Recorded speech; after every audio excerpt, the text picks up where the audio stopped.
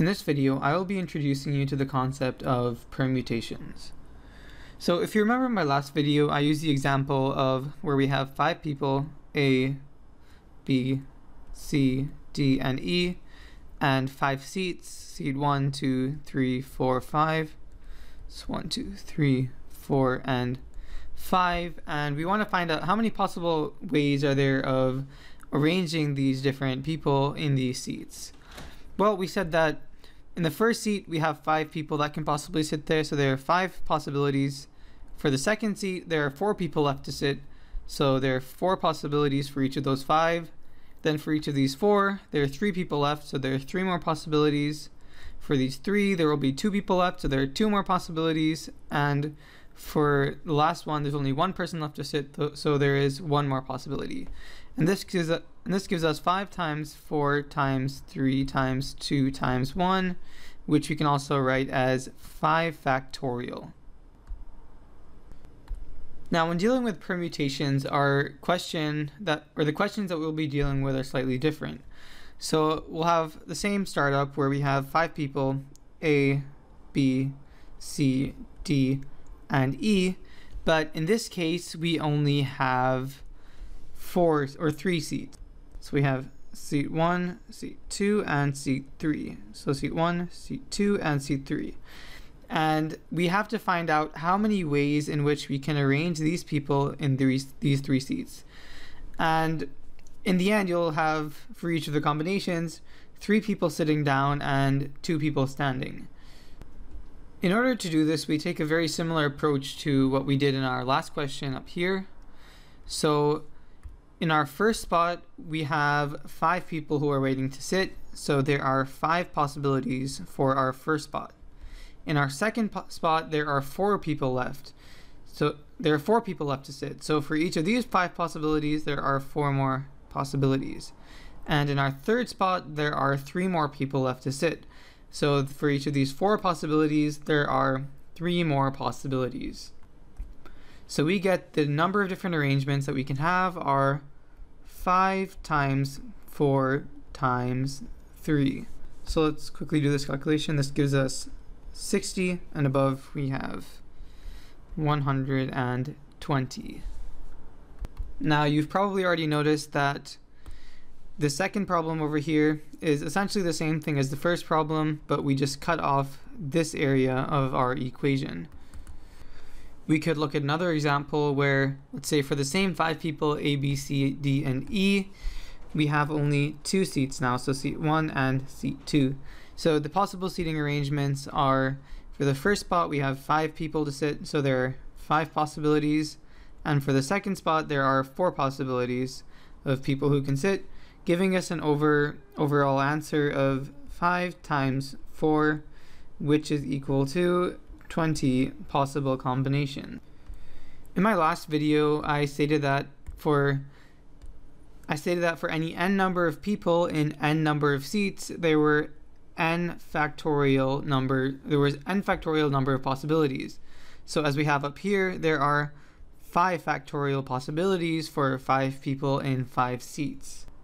We want to come up with a mathematical way of saying that if we have 5 people, how many possible arrangements are there for 3 different seats, or when there are more objects than there are places or positions where we're arranging those objects.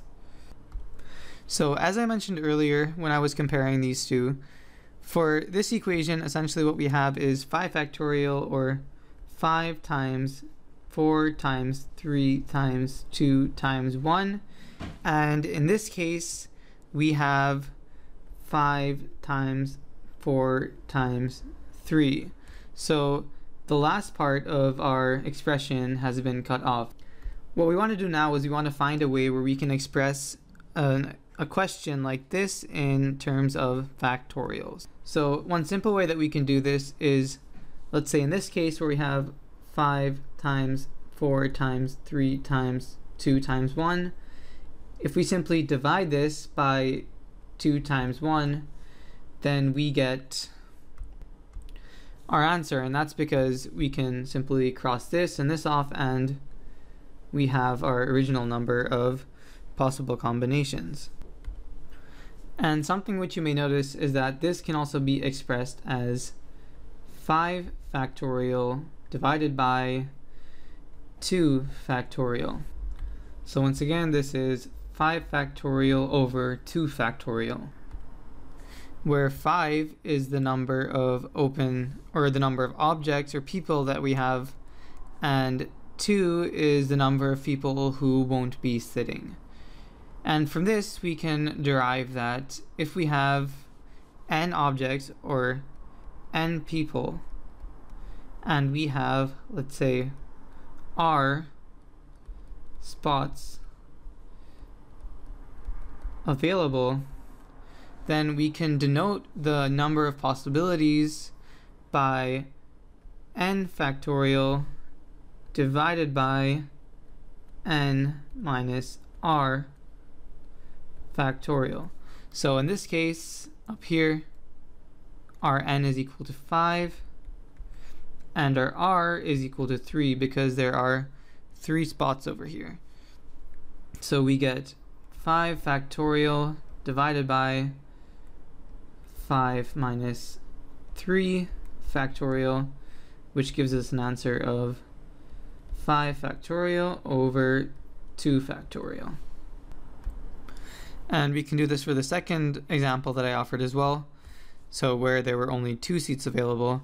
In this case, n is still equal to 5, but r is now equal to, what is it equal to? It's equal to 2. So in this case, we have the number of possible combinations is n factorial over n minus r factorial. We get that this is equal to, let's make a line over here, 5 factorial divided by 5 minus 2 factorial, which gives us 5 factorial over 3 factorial. And if we evaluate this, we see that we get 5 times 4 times 3 times 2 times 1 divided by 3 times 2 times 1. So this part of our equation and this part of our equation cancel out, leaving us with 5 times 4, which gives us an answer of 20 possible ways of arranging this. So this is what we refer to as permutation. So in this case, where there are only 2 spots, there are 20 possible permutations. And in our other case, where there were 3 spots, there were 60 possible permutations. And in our first example, where there were all 5 spots, there were 120 possible permutations or arrangements of the people. So permutations can be calculated using the equation that I just mentioned. So where we have n objects, so n factorial divided by n minus r factorial, where n is the number of objects that we have and r is the number of spots that we have for those objects. And another way of writing this is simply n p r, where once again n is the number of objects that we have and p is the number of places where we can place those objects. So in the case where we had 5 people, A, B, C, D, and E, and 3 seats 1, 2, and 3, 1, 2, and 3, we could write that as 5, which is our value for n, p, 3, which is our value for r. And this once again evaluates to 5 factorial divided by 5 minus 3 whole factorial. Another thing that you should note regarding permutations is that the order in which the objects are arranged matters. So for example, if we have A, B, and C sitting, we consider that to be different from having C, B, and A sitting, or having even C, A, and B sitting. So while the same 3 people are sitting, it matters what chair they are in. So you can only apply this. This is applied when order matters.